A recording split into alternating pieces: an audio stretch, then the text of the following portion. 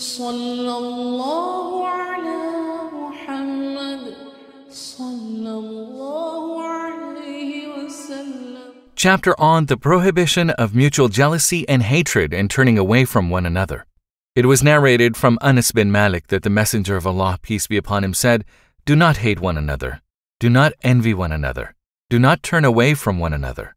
Be, O slaves of Allah, brothers. It is not permissible for a Muslim to forsake his brother for more than 3 days." A hadith like that of Malik, number 6526, was narrated from Anas from the Prophet, peace be upon him. It was narrated from az-Zuhri with this chain of narrators, a hadith similar to number 6527, and Ibn Uyayna added, "Do not cut off ties with one another." It was narrated from az-Zuhri with this chain of narrators. The report of Yazid is like the report of Sufyan from az-Zuhri mentioning all 4 things. As for the hadith of Abdur Razak, it says, "Do not envy one another.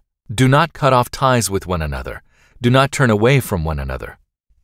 It was narrated from Anas that the Prophet, peace be upon him, said, "Do not envy one another. Do not hate one another. Do not cut off ties with one another, and be, O slaves of Allah, brothers." Shoba narrated a similar report as hadith number 6530 with this chain of narrators, and he added, "As Allah has commanded you."